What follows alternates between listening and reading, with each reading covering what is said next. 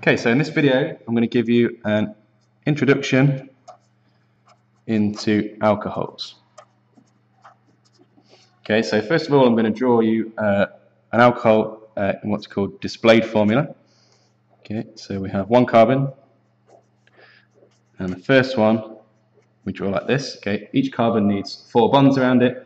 Carbon's bonded to an oxygen and then bonded to a hydrogen. Okay, this particular one has one carbon. Okay, so it's methan, and then not methane, just add an E on the end, but because this is an alcohol, we add OL. Okay, so methanol. Okay, there's another way you can draw this, is to write CH3, which represents this part of the molecule, and then OH. Okay, so methanol is its name. This is called the full displayed formula. This way is called structural formula. Okay, so the next one up is to, instead of having one carbon, have 2 carbons. Okay, so one carbon, same as the methanol, oxygen bonded to a hydrogen. We then need to stick hydrogens onto all our carbons, making sure that each carbon has 4 things attached to it. So this carbon's got 1, 2, 3, 4. This carbon's got 1, 2, 3, 4. Okay. This one then, because it has 2 carbons, okay, we name this one eth, to mean 2 carbons, and then if it was 2 carbons without this bit, it would be ethane, but because it's got the OH part on it, then it becomes ethanol. Okay, and then we can draw this, represent this another way, which is to write CH3, which represents this first carbon. The next carbon's CH2, okay, and then we've got our OH group that goes on the end. Okay, and then carry on going. Same method. Okay, so this time 3 carbons, 1, 2, 3. We've still got our OH.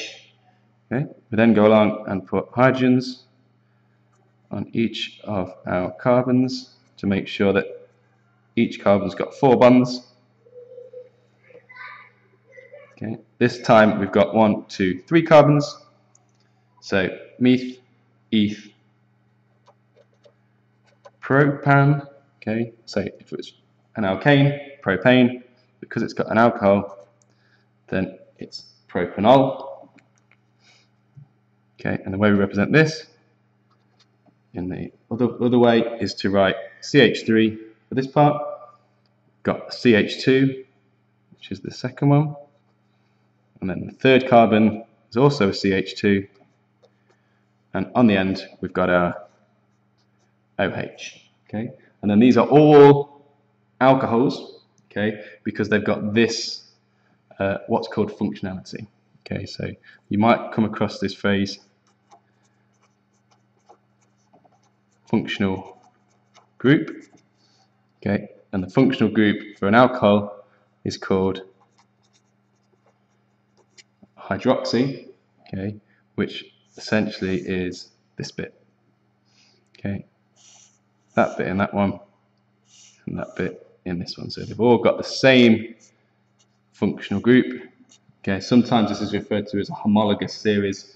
Okay, but functional group is telling you that this is part of a molecule that does something. Okay, so it does. There's lots of extra chemistry because you've got these different elements that are not just hydrogen.